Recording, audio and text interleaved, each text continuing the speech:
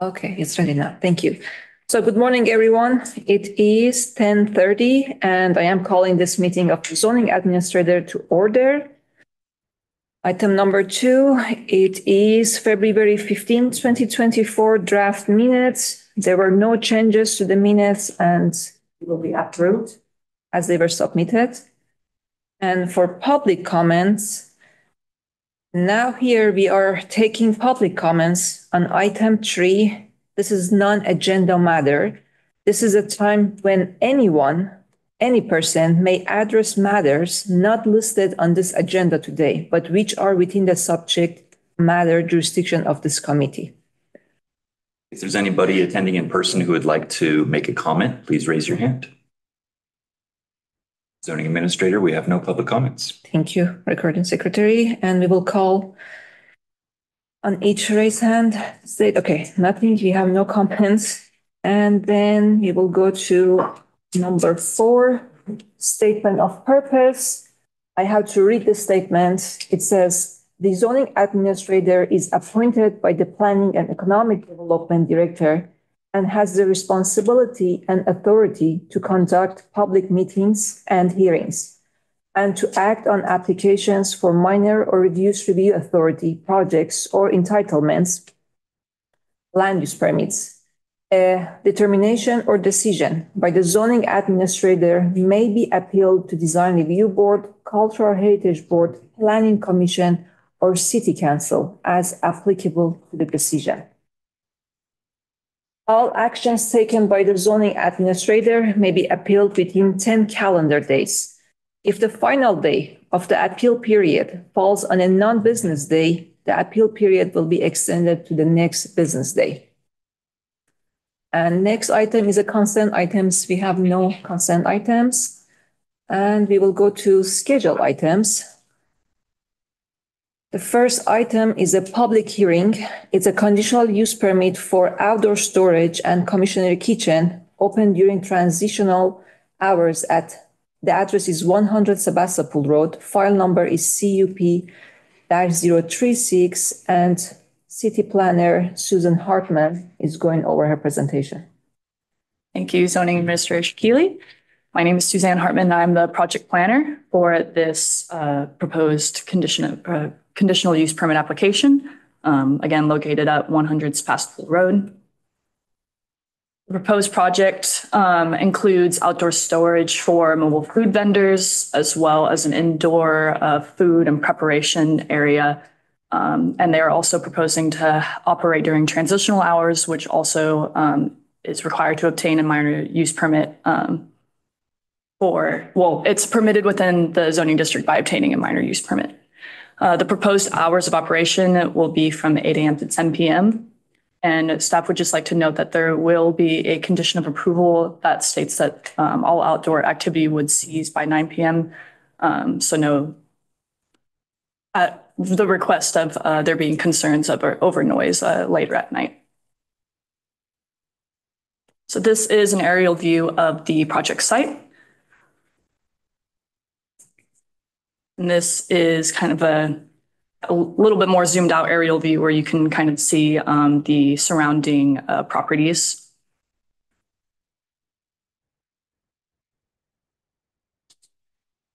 Oh, and I also just want to note that the food trucks will only really be stored there during at night, and during the day, it's proposed that the food trucks will be off-site, operating on other properties. So the general plan land use designation is medium residential and light industry, and the zoning district is light industrial. The light industrial zoning district is applied to areas appropriate for some light industrial uses, as well as some commercial service uses and activities that may be incompatible with residential, retail, and/or office uses. The light industrial zoning district is consistent with the light industry land use classification of the general plan. And as you can see, the surrounding parcels here, we have to the north, we have station mixed use and maker mixed use. The station mixed use zoning zoning district is applied to areas within downtown Santa Rosa to provide for a range of visitor serving uses, including retail, restaurants, entertainment, and hotels in proximity to the downtown station, smart station. And while commercial uses are emphasized, multifamily housing is also allowed to support the daytime and evening vitality of the downtown station area. And then the Maker Mixed Use District is applied to areas within downtown Santa Rosa to emphasize a balance of mix of residential, creative, and maker-oriented uses, such as distilleries and microbreweries. Cannabis is also allowed here, and tech startups and multifamily residential units would also be encouraged on these uses. It is good to note, though, that currently the existing uses are industrial. And then to the east and west, we have medium density residential neighborhoods. And to the south, we have light industrial uses.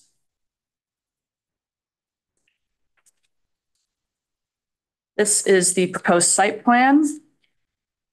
And we just want to note that there was a traffic study provided for this project proposal, and our traffic engineering division did not have any comments or concerns regarding the traffic study. And this is the floor plan of where the commissionary kitchen would be, where the food prep and storage would be located. These are the required findings that must be met for obtaining approval for a minor conditional use permit. And these are the required findings continued. And I also wanted to point out that the zoning code does state that an outdoor storage area should be completely enclosed by a solid wall or solid gate. But also the zoning administrator may allow a substitution of an alternative solid design after determining that the substitution would adequately comply with the provisions of the outdoor storage zoning code section. The required wall or fence cannot be less than 6 feet tall. And they should incorporate design elements to limit easy climbing and access by unauthorized persons, and would also be subject to approval by the zoning administrator unless the wall or fence exceeded 6 feet, which in this case it's not. So the additional minor use permit would not be required. This project has been found in compliance with the California Environmental Quality Act and qualifies for Class 1 exemption under CEQA Guidelines Section 15301, and that the site is entirely developed and the proposed use would not involve a negligible expansion of the previous industrial use. I will say that there are some updates from when this slide was previously updated, so I'll just kind of go over that real quick. We would like to disclose that there was a code enforcement case open on this property, but from quoting from our code enforcement officer, Joseph Moody, who was assigned to this code enforcement case, all illegal activity appears to have ceased, and the case can be closed upon approval of the granting of the minor conditional use permit for outdoor storage. Some public comments that were received by staff include questions about if any exterior lighting was being proposed. And it sounded like they were very much in support of there being exterior lighting. Staff was considering adding a condition of approval that if exterior lighting was being proposed, that as long as it's permissible, as long as it's in compliance with zoning code section 20-30.080 for outdoor lighting. There was also some comments regarding concern over the project not being appropriate for the neighborhood and that the hours of operation would disturb the nearby residents.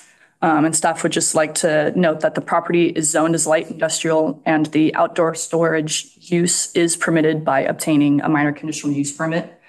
And there are other surrounding light industrial uses currently. And the staff has worked with the applicants to condition that no exterior activities would commence after 9 p.m. And that they would be conditioned to comply with the noise ordinance. And all outdoor storage needs to comply with the applicable zoning codes regarding being shielded from street view.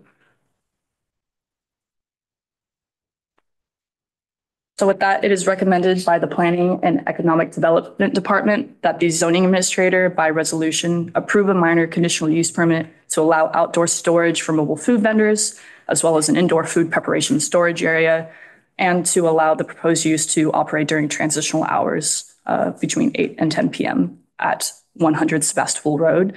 And staff is also requesting that the zoning administrator allow some additional conditions of approval, which I will now read off. The proposed fencing along Sebastopol Road frontage shall be constructed of an alternative design and materials subject to review and approval by a planner. Exterior washing of the food vendor vehicle shall be prohibited at this site. 3, if applicable, all proposed outdoor lighting shall comply with the requirements stated in zoning code section 20-30.080, outdoor lighting. And 4, all raw materials, equipment, or finished products stored shall be stored in a manner that they cannot be blown by wind from the enclosed storage area, not be stored above the height of the enclosing wall or fence within 10 feet of the wall or fence, and not to be placed or allowed to remain outside the enclosed storage. And this is my contact information. If anyone has any questions or comments, my phone number and email are listed up here. And we also have the applicant. There is one applicant, there's kind of 2 people here that I've been in contact with. One is here in the room, and there is also one over Zoom if anyone or the zoning administrator has any questions directly for the applicant. Thank you. Thank you, Ms. Hartman. Is there anything that the applicant team wants to include or mention? Only one thing. I think there's some Connex storage containers on there. They're probably 8 foot tall, and they would be inside that fenced area, and the fence is 6 foot tall. Maybe it's a nuance, and that's fine. But just as reading it, it would be above the 6 foot. Just thought good to clarify that here. I don't think anything else really is higher. Obviously, the trucks are probably a little over that 6 foot too, the fence. But I think you're thinking of for pallets of materials or something that supplies that would be outside of a kind of a enclosed thing. So I just want to make sure that clarifications, that we understand that those containers are probably 8 foot, and that doesn't violate that condition.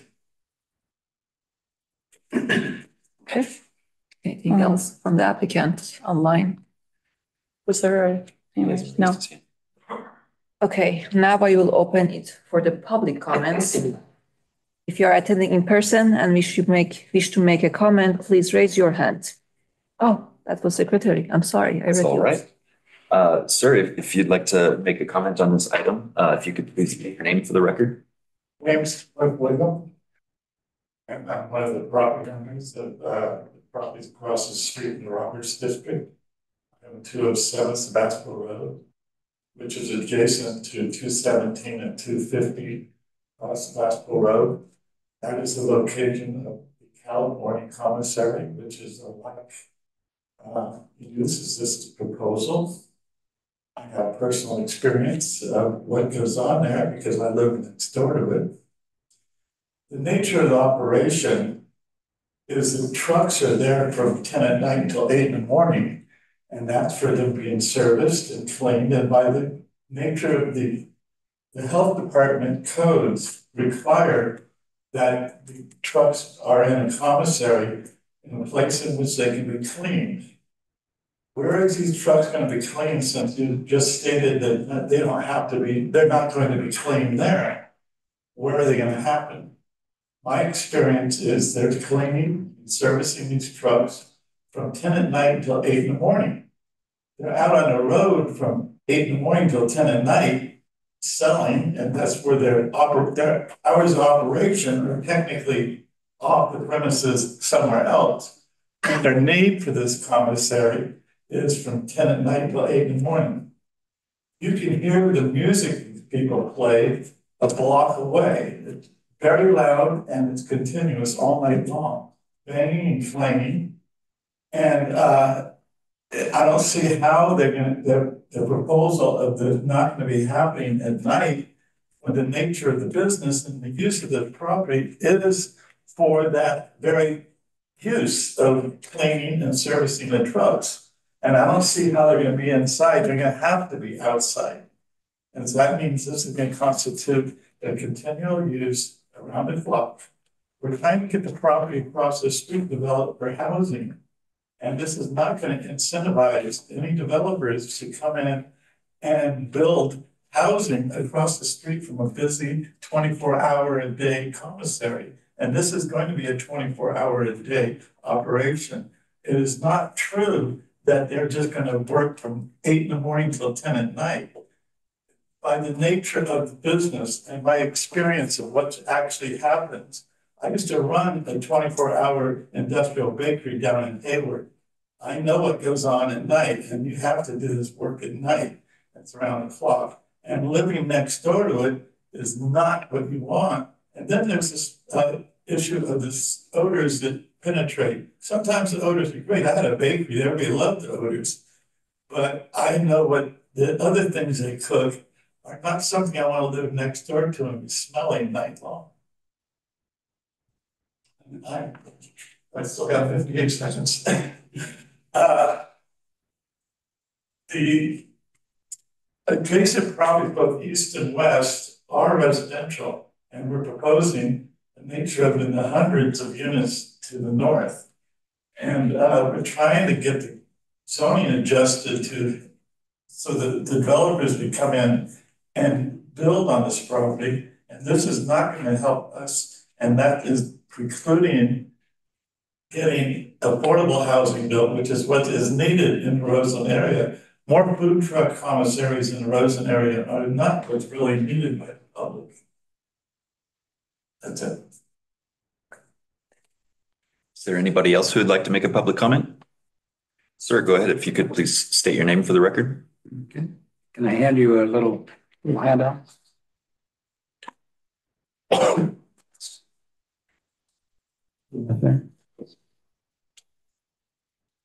May I have your name for the record? Dave Zedrick, Zedrick.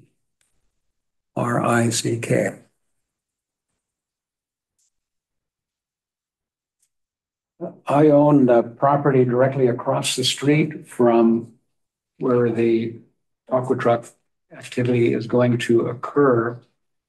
And you will see my name on it. It's a pretty good size site straight across. Dominguez owns the property next to me. Shamrock owns the property behind us. And where the silos are, the grain silos are, Ted Allegra and his partner own that. We've been trying to work with the city for several years now to get our property rezoned. For some reason, they zoned our properties a FAR 5 in an area that should be a FAR 1. And they fought that.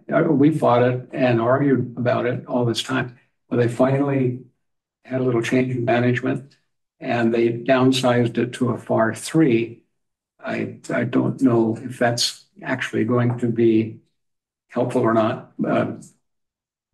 FAR 1 or FAR 2 would be more suitable.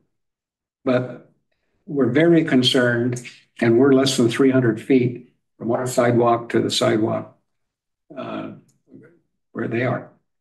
And we believe that this is going to impose much too much noise, particularly at night. There's going to be hundreds of houses potentially built on our properties. That's very important. And once this operation is in business, if they aren't able to keep the noise down and or keep it presentable to a typical neighborhood business, who's going to want to build hundreds of homes across the street and something like that? That's our concern. I don't mean that you're going to do that way. But it can happen. What happens when it does happen? And are we still in a position to be able to file a complaint with the city and get some resolve to that? That's very important. I'm glad you're shaking your head yes. I don't know what else to say. If there's any questions from anybody here, I'd be happy to answer those. But we've been trying to get our permits for the last 10 years. And we finally got rezoned to a point where we think we can move forward, and we need to move forward. Ours is an old part of town. We're not allowed to do anything other than build houses by city statute or whatever you want to call that. So we're stuck. We want to get unstuck. Thank you. Would anybody else like to make a public comment? We have no further public comments. Okay, thank you. Thank you, Cliff. I have talked to you both. I know the questions about the zone. So hopefully that will get solved. But right now we have a use permit for the property south of it that's zoned light industrial. I have a question from the applicant. So there's a condition says no activity after 9 p.m. And based on the project description, it's only to park those trucks there at night. That is what's going to happen there, and is basically being used for overnight parking. Is that correct? Yes, and the commissary kitchen maybe for prep. And the kitchen is inside of the Inside building. the building. Can you just share the floor plan or site plan? So all the work for the cooking, preparing will be inside of the kitchen. Yes. Okay. And there's a condition that says no work shall be happen after 9 p.m. No exterior car wash is allowed on the site. And if that happens, you can file a code complaint, and we will send our code enforcement officers on the site. And anything like that, a noise, loud music, again, you can file a complaint because yes, it's close to a residential and the property owner has to comply with the noise ordinance. Yeah. I am wondering as well, if I may interject, I'm wondering if maybe there's also a condition we could add that if there is maybe a contact for the property owner or whoever's in operation, that there could be some sort, I know in the past we've had like a list of who to contact if there is noise past those hours. So you can also directly call that operator. Have a liaison set up for that. I can add that one and I can add a condition and I will share the resolution, Cliff. If you email us, we can share you the signed resolution that will add a condition for any like a complaint or noise. On top of you can file a code enforcement violation, you can also contact the property owner and let them know what is happening. Because again, after 9 p.m., we don't want any noise in that area. And all the work for cleaning can be only for inside of the truck. No exterior car washing, no like any outdoor activity or music after 9 p.m. Can we get a copy of that? When the resolution gets signed, We'll have the conditions. we have emailed to you. Cliff, you have my email and you can email me. I will send you the resolution. I will send you the resolution. Just email me. I will send it to you. And I have a question from the applicant about the fence. We were driving there yesterday. I noticed in that area, there are lots of like cars, trucks, not from your property, but in general on that street, they were parked on the street. We saw U-Hauls on the street from other properties. And Sebastopol is like one of the main streets and there are residential on the side. Have you prepared or planned on what type of fence to propose there? We've looked at several, and so we don't have it nailed down, but we've gotten some ideas from the planner of what they would like to see, and so we're just trying to identify the exact one. Okay. The application, and I think there's a condition that the planner needs to approve what we put there. So as I'm hearing this too, though, I'm thinking something that will also maybe help with someone would screen those outdoor storages and trucks there. And another question I have, I don't want to ask you to start parking and cars there or trucks there before you have the fence there. I want to add a conditions there in your resolution that says the work or the use cannot commence until you have submitted a building permit for the fence or the proposal for the fence has submitted. Because when people drive there, I don't want to see all the car and trucks or whatever you have stored there. So it should be first screened and then commence the work. So we will add the condition that say the work cannot be commenced until the fence has been constructed or built or a building permit has been submitted for that. Building permits. Okay. Which one? The one facing the Sebastopol. No, building permit? Built or building permit? Those are two different times. Okay. I believe it should be constructed first because we had cases that the use has started, but the fence was never built. So we would prefer to see the first fence being built and then you can store the trucks there. Okay? Okay. And if you propose some also landscaping to make it look nicer, it would highly be supported. And so we will add Sorry, oh, I'm sorry. we need to close public comment. Yeah. when- Oh, I'm when sorry. the time comes. Okay, so I will close it. I will close it. Sure. And also we will add the condition about exterior lighting. I think you added that any proposed exterior lighting shall comply with the light or, okay. And I'm sorry, I'm closing the public comment section. And I do not have any comments, but I will approve it. But as you saw the comments, conditions, we are adding many conditions there to make sure it will not create any nuisance to the neighbors residential adjacent and make it look nicer because Sebastopol is a primary street. I mean, it's our goal to be a good neighbor as well, so we hear it. We'll do our part.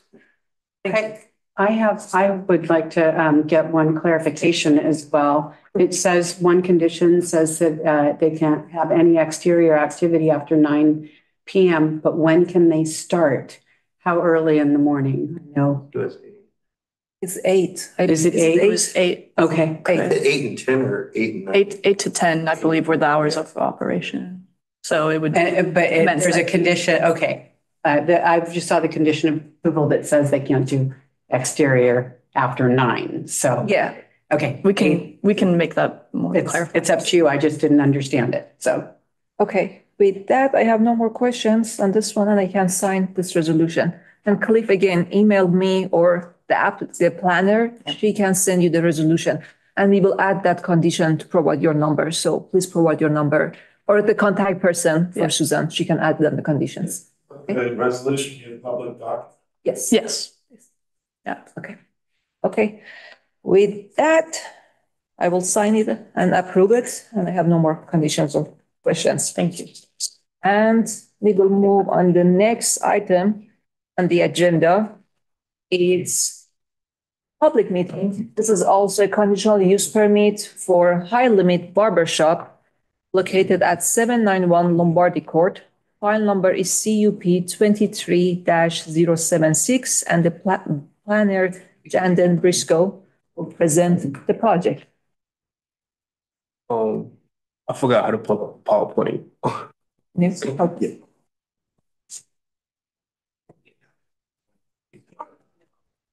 On the share screen.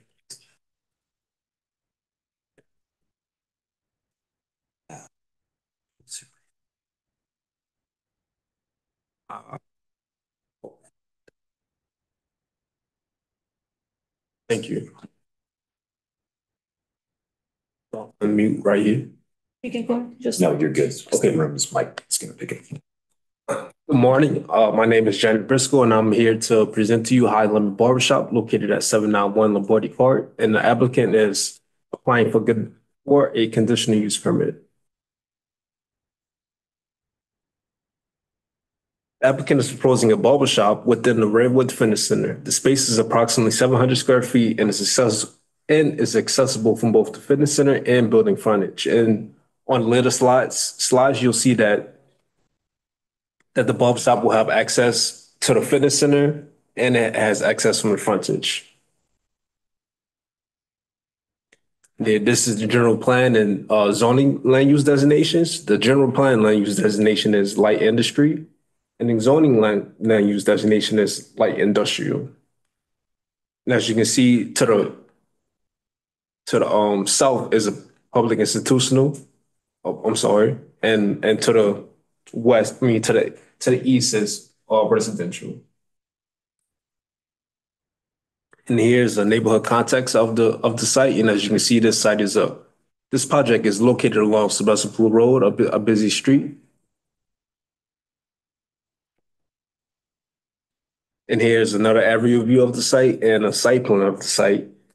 And you can kind of see right here, it's kind of small that the barbershop will have access to the gym, but the barbershop location was previously used as a childcare facility for the gym, but now it's being used as a barber shop.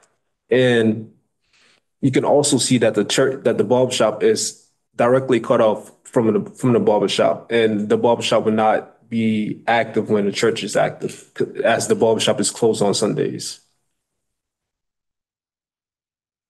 And here's a floor plan of the barbershop. And right here is you can clearly see that there's a door to the gym, and that door will be closed during all hours of operation. And there's a front entrance door. So it's accessible from the frontage of the building as well. And there were 6 required findings for this site, and I was able to make each of them. And you can read it.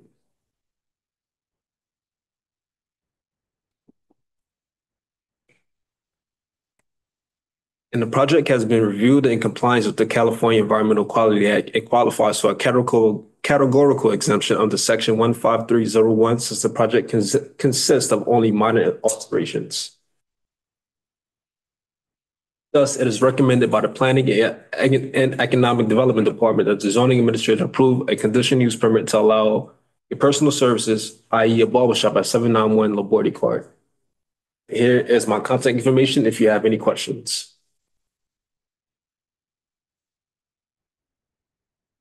We can close it. Oh, Okay, and I will give you. I think she will give you a great point. Okay, the applicants, do you have any comments, anything you want to add? Do you want to ask a question regarding the conditions of approval, and when will those conditions of approval be completed? When will the resolution, a 10-day period of review end? I understand it'll be April 2nd. Is that correct? 10 days from now falls in. It would be on the Sunday, and then the first is. Monday is off, so it'll be Chavez Day, second. so we're on Tuesday. Tuesday, the The second. Second, The yes. appeal period ends. Yes, and I would also like to add the owner is here, Mr. Ramos. I'm Dino Bonos, representing the planner who submitted the application, Steve Sharp. Just to make that clear. Also, I wanted to find out, how does Mr. Ramos verify that the conditions of approval are approved or verified so that he can start his business? Let me see, is there a condition that says he needs to There's obtain a building permit? Building permit. So he has to obtain a building permit. When he obtains a building permit, he has to apply for a permit. But if there's no work to be done, I don't know what work there is to be done. I think he's unclear as to what needs to be done as far as building permit. One of the conditions says obtain a building permit for the proposed project. So he would check with the building division about what is required for that building permit. Okay, And if building permit says you need a building permit, they have to review it. If not, we can check with them and confirm it. But the condition here says is a building permit required, yeah. and you have to submit it. And when it gets issued, you can start your business. So he's working out of an existing space, so he has to submit a floor plan, or what does he need to? He needs to verify that with the building department. Correct. Yeah, verify with the building permit. Okay. I think, I don't think there's any other questions. I don't know, Mr. Ramos, do you have? Ariel, do you have anything? Just check with the building division to make sure what it needs to be included in your permit. Okay, sounds good. Okay? Thank you. You're welcome. Any other questions? No. Okay. And I don't see anyone from the public who wants to provide comment. We don't have comments, so I will close the public meeting for this item. It's a straightforward project. There is a space there that can be used for a barber shop or other uses. I wish it was a straightforward, easier. You didn't have to go through this process. But the zone says a use permit is required because of the land use in that area is industrial use. Parking space is available. We drew there yesterday and I checked the site. I don't see any issues and I don't have any questions, and I'm going to approve this permit. Thank you. Okay, thank you. With that, the meeting of the zoning administrator. Appeal periods. Oh, no, I told them the appeal period is on April 2nd. I'm sorry, I wasn't here. You're out of the room. So with that, this meeting of the zoning administrator is now adjourned. Thank you, everyone. Thank you. Thank you. I appreciate it. Thanks. Building